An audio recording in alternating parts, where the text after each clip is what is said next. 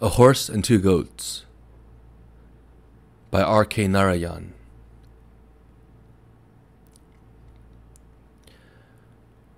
Of the 700 villages dotting the map of India, in which the majority of India's 500 million live, flourish, and die, Kritam was probably the tiniest, indicated on the district survey map by a microscopic dot, the map being meant more for the revenue official out to collect tax than for the guidance of the motorist, who in any case could not hope to reach it, since it sprawled far from the highway at the end of a rough track furrowed up by the iron-hooped wheels of bullock carts.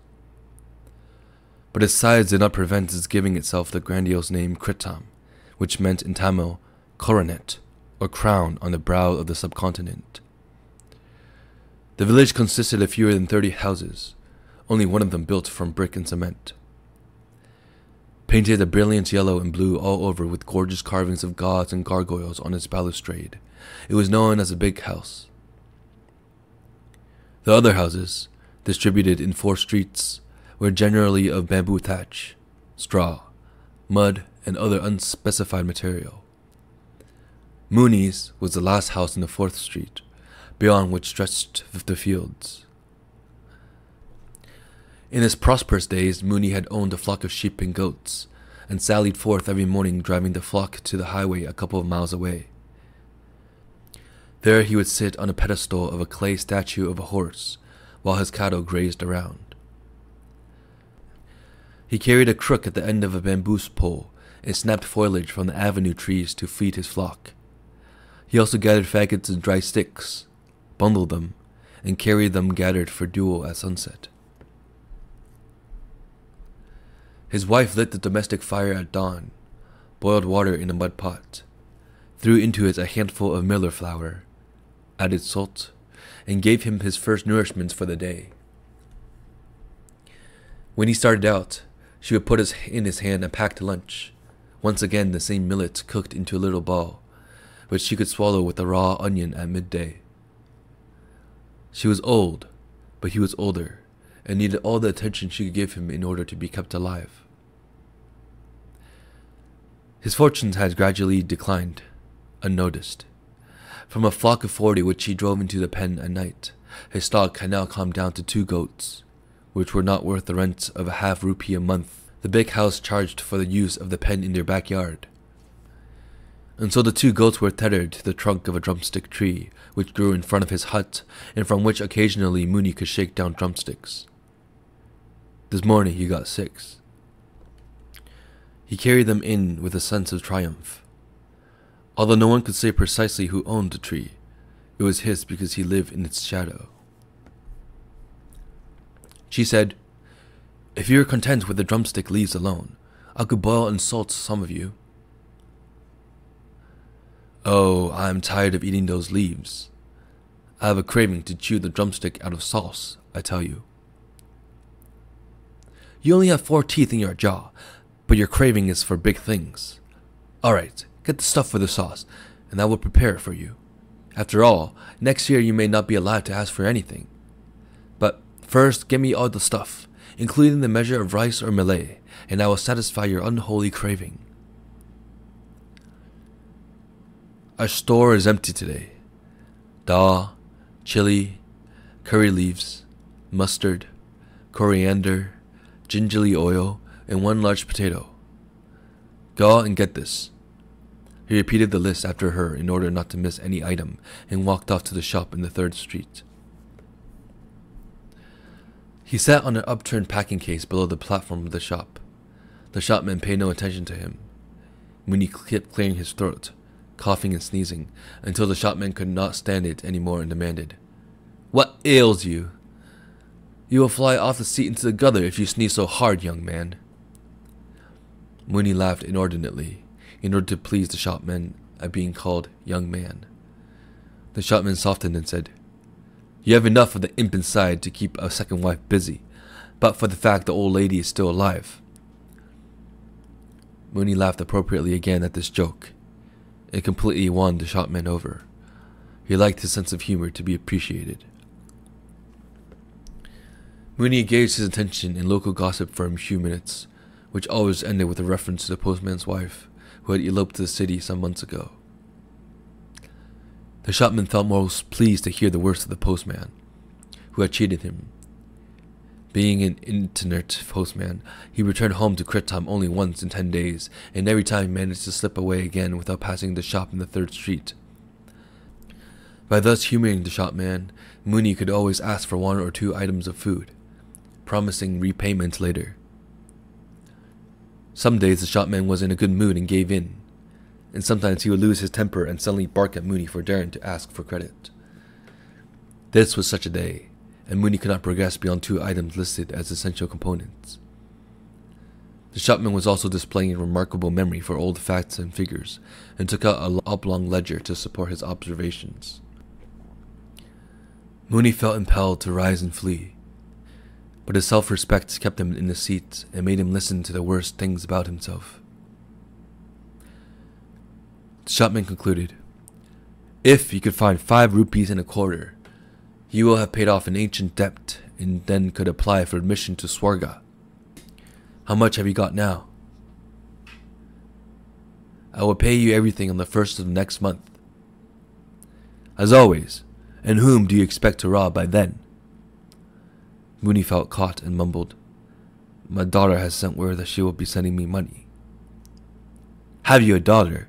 sneered the shopman. "And she is sending you money. For what purpose, may I know?" "Birthday. 50th birthday," said Mooney quietly. "Birthday? How old are you?" Mooney repeated weakly, not being sure of it himself. 50. He always calculated his age from the time of the Great Famine, when he stood as high as a parapet around the village well. But who could calculate such things accurately nowadays, with so many famines occurring? The shopman felt encouraged when the other customers stood around to watch and comment. Mooney thought helplessly, "My poverty is exposed to everybody, but what can I do?" "Most likely you're 70, said the shopman. "You also forgot that you mentioned a birthday 5 weeks ago when you wanted castor oil for a holy bath." "Bath? Who can dream of a bath when you have to scratch the tank bed for a bowl of water? We would all be parched and dead before the big house, or they let us take a pot of water from their well." After saying this, Mooney unobtrusively rose and moved off. He told his wife, "That scoundrel would not give me anything, so go out and sell the drumsticks for what they are worth." He flung himself down into a corner to recoup from the fatigue of his visit to the shop. His wife said, "You are getting no sauce today, nor anything else. I can't find anything to give to you to eat. Fast till the evening. It'll do you good. Take the goats and be gone now." She cried and added, "Don't come back before the sun is down." He knew that if he obeyed her, she would somehow conjure up some food for him in the evening. Only he must be careful not to argue and irritate her. Her tempo was undependable in the morning, but improved by evening time. She was sure to go out and grind corn in the big house, sweep or scrub somewhere, and earn enough to buy foodstuff, and keep a dinner ready for him in the evening. Unleashing the goats from the drum tree, Mooney started out, driving them ahead and uttering weird cries from time to time in order to urge them on. He passed through the village with his head bowed in thought. He did not want to look at anyone or be accosted. A couple of cronies laughing in the temple corridor hailing him, but he ignored their call. They had known him in the days of affluence when he lorded over a flock of fleecing sheep, not the miserable, gawky goats that he had today. Of course, he also used to have a few goats for those who fancied him, but real wealth lay in sheep. They bred fast, and people came and bought the fleece in the shearing season. And then that famous butcher from the town came over on the weekly market days, bringing him betel leaves, tobacco, and often enough some bang, which they smoked in a hut in the coconut grove, undisturbed by wives and well-wishers. After a smoke, one felt light and elated, and inclined to forgive everyone, including that brother-in-law of his, who had once tried to set fire to his home. But all this seemed like the memories of a previous birth. Some pestilence afflicted his cattle. He could, of course, guess who had lain his animals under a curse, and even the friendly butcher who would not touch one at half the price. and now here he was left with the two scraggy creatures. He wished someone would rid him of their company too. The shopman had said that he was 70. At 70, one only waited to be summoned by God. When he was dead, what would his wife do? They had lived in each other's company since they were children. He was told on their day of the wedding that he was 10 years old when she was 8. During the wedding ceremony, they had to recite their respective ages and names.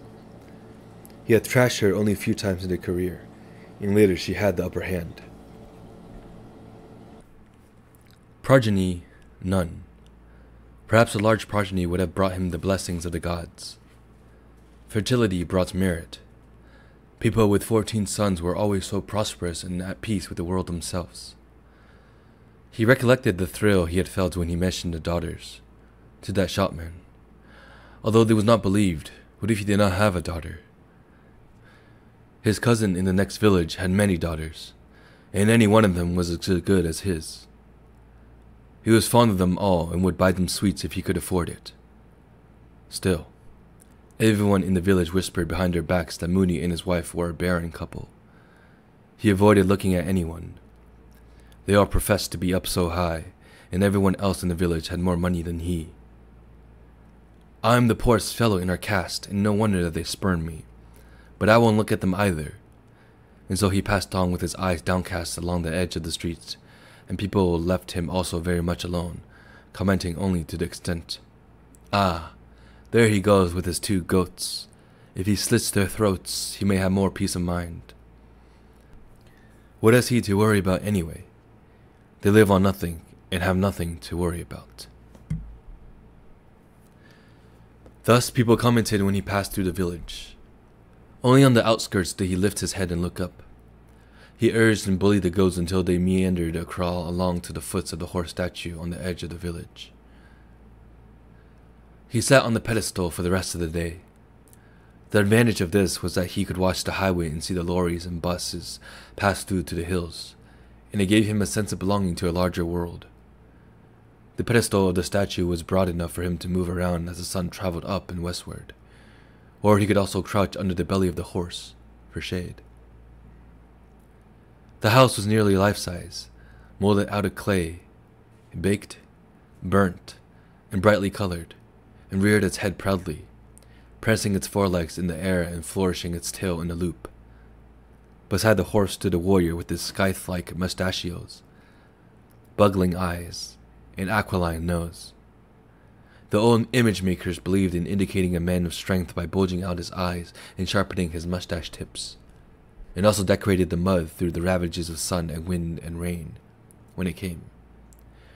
But Mooney would insist that he had known the beads to sparkle like the 9 gems at one time in his life. The horse itself was said to have been as white as a adobe washed sheet, and had had on its back a cover of pure brocade of red and black lace, matching the multicolored sash around the waist of the warrior. But none in the village remembered the splendor, as no one noticed its existence. Even Mooney, who had spent all his waking hours at its foot, never bothered to look up. It was untouched even by the young vandals of the village, who gashed tree trunks with knives and tried to topple off milestones and inscribed lewd designs on all walls. This statue had been closer to the population of the village. But when the highway was laid through, or perhaps when the tank and wells dried up completely here, the village moved a couple of miles inland. Mooney sat at the foot of the statue, watching his 2 goats graze in the arid soil among the cactus and the lantana tree bushes. He looked at the sun. It was tilted westward, no doubt, but it was not the time to go back home. If he went too early, his wife would have no food for him. Also, he must give her time to cool off her temper and feel sympathetic, and then she would scrounge and manage to get some food. He watched the mountain road for a time signal. When the green bus appeared around the bend, he could leave, and his wife would feel pleased that he had let the goats feed long enough. He noticed now a new sort of vehicle coming down at full speed. It looked like both a motor car and a bus. He used to be intrigued by the novelty of such spectacles, but of late work was going on at the source of the river on the mountain, and an assortment of people and traffic went past him, and he took it all casually and described to his wife, later in the day, everything he saw. Today, while he observed the yellow vehicle coming down, he was wondering how to describe it later to his wife, when it spluttered and stopped in front of him. A red-faced foreigner, who had been driving it, got down and went around it, stooping, looking, and poking under the vehicle. Then he straightened himself up, looked at the dashboard, stared in Mooney's direction, and approached him. "Excuse me, is there a gas station nearby, or do I have to wait until another car comes?" He suddenly looked up at the clay horse and cried, "Marvelous!" without completing his sentence. Mooney felt he should get up and run away, and cursed his age. He could not readily put his limbs into action. Some years ago he could outrun a cheetah, as happened once when he went to the forest to cut fuel, and it was then that 2 of his sheep were mauled, a sign that bad times were coming. Though he tried, he could not easily extricate himself from his seat, and then there was also the problem of the goats. He could not leave them behind. The red-faced man wore khaki clothes, evidently a policeman or a soldier. Mooney said to himself, "He will chase or shoot if I start running.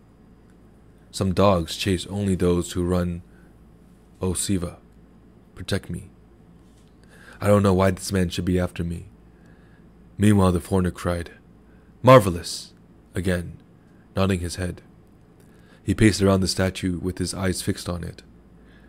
Mooney sat frozen for a while, and then fidgeted and tried to edge away. Now the other man suddenly pressed his palms together in salute, smiled, and said, "Namaste! How do you do?" At which Mooney spoke the only English expressions he had learnt. Yes, no. Having exhausted his English vocabulary, he started in Tamil. "My name is Mooney. These 2 goats are mine, and no one can gainsay it, though our village is full of slanderers these days who will not hesitate to say that what belongs to a man doesn't belong to him." He rolled his eyes and shuddered at the thought of evil-minded and women peopling his village.